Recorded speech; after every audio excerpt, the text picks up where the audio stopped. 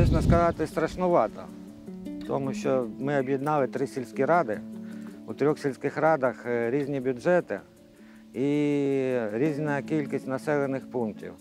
У зв'язку з тим, що збирати історичні показники і стару історію підняти, це була одна теж Шахівська сільська рада. Потім їх роз'єднали і зробили 3 сільські ради. І ми на сьогодні вертаємось на старі свої, як кажуть, батьківські каміння. Я з 92-го року головою працюю тут, і тому так і залишився. Довірили, от зараз і робимо.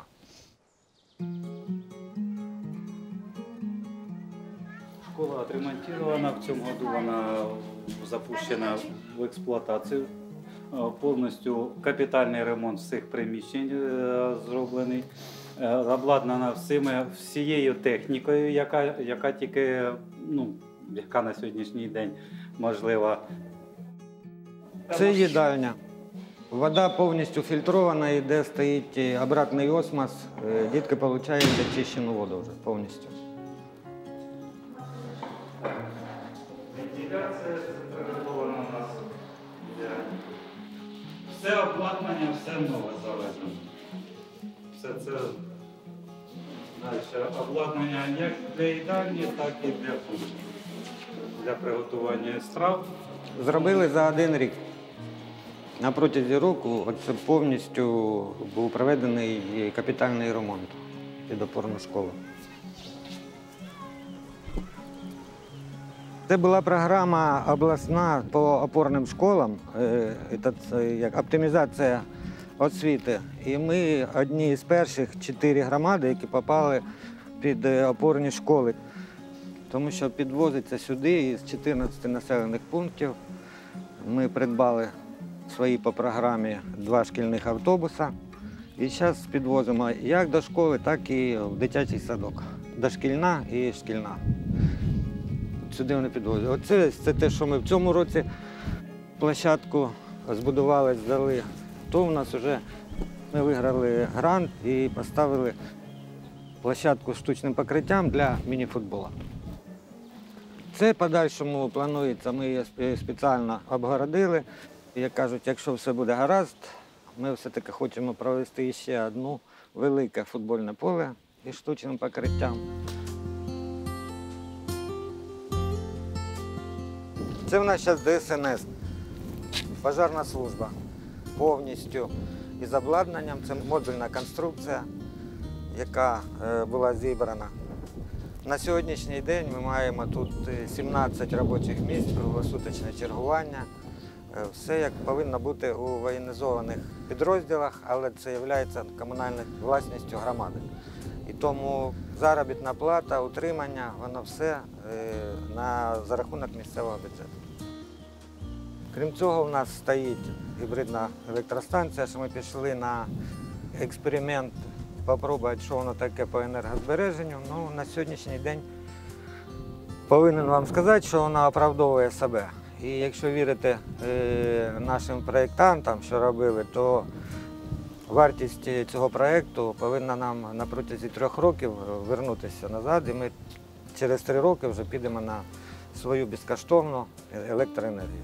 На сьогодні вона видає у нас 9 кВт, управляється дистанційно із міста Покровська, підключено 2 вулиці, крім цього підключена адмінбудівля. І ДСНС теж підключено під цю підстанцію. І тому по погодних умовам або природним катаклізмам, коли виключаються енергоносителі, у нас є можливість перейти на автономну свою електростанцію і брати відтіля. Територія так точно, як у школі, ми зробили із запасом. Якщо вона оправдає свої, як кажуть, функціональні можливості, ми додамо, щоб вийти повністю населений пункт на автономне вуличне освітлення.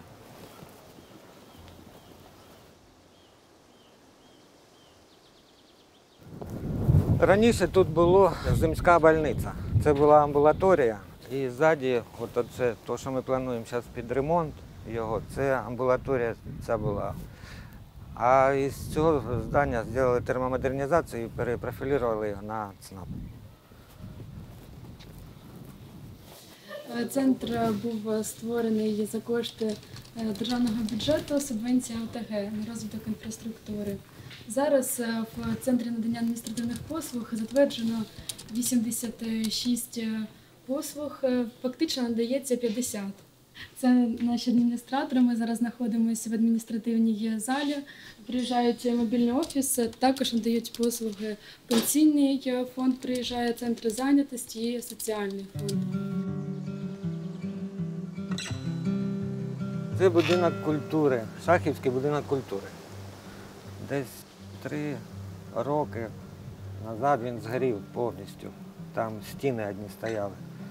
І ми прийняли рішення його відновити. На сьогоднішній день там вже зроблений ремонт. Є бібліотека, є тренажерний зал. Закупили музикальне оборудовання. Будемо пробувати його запускати. Я думаю, зараз ще не кожен може зрозуміти, що так буде краще.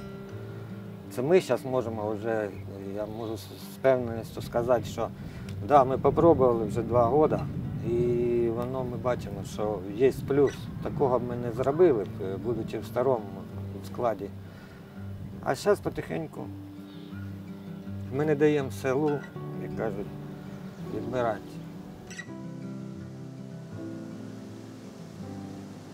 У 2014-му це ми самі перші попали в це. У нас і блокпост там стояв. І сюди літали зажигательні. Везде було.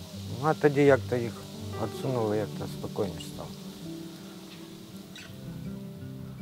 Хоча у некоторых мнение, а зачем? Потому що завтра розіб'ють. Ну, говорю, надіятися на може, а ось. Надо надеяться на лучше. И не останавливаться и делать. Воно нікуди не дінеться, воно останеться тут.